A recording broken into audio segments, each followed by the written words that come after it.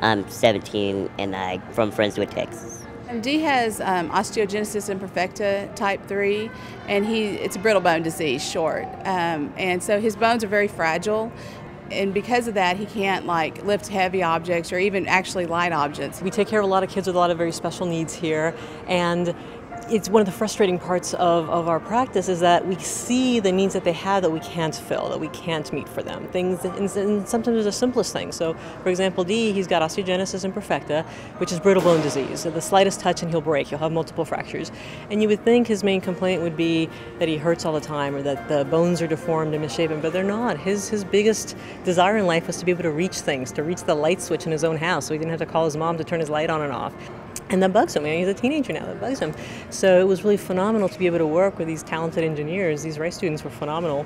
Put together a fantastic robotic arm for him to solve exactly his problem. And I didn't think it was going to be like that cool of a thing. I thought it would be cool, but then I saw it in July and I was like, it was really, really cool. And so now that I get it this time, I can't wait.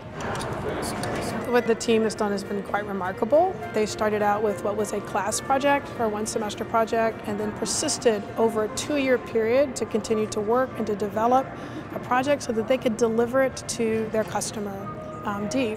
This team has, again, without the motivation of grades per se, have really just taken a hold of this project, done an extraordinary job, and finished the project in a way that very few student projects finish at Rice.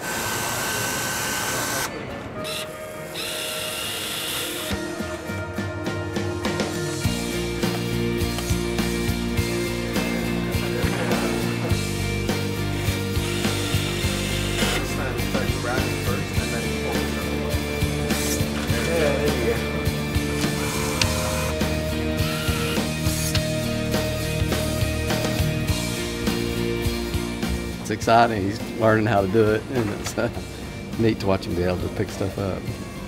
And to see his independence, it's just really, it is exciting.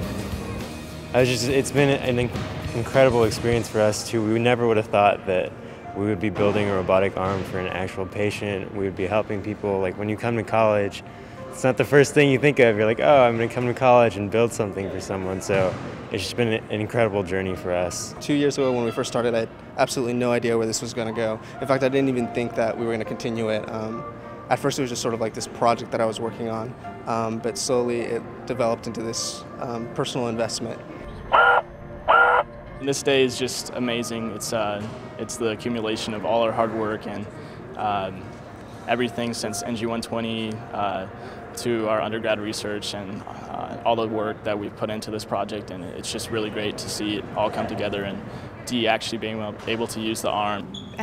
Especially since he's going to college next year. As a mom, it makes me very excited for him to have that independence, not to have to depend on me and his dad, you know, to do everything for him, you know, and I know, you know, he's supposed to be 18, and that's exciting. Every 18-year-old wants that independence, and he's just like all the rest of the 18-year-olds. He wants his independence too, and that'll give him the opportunity to go out and do more things on his own.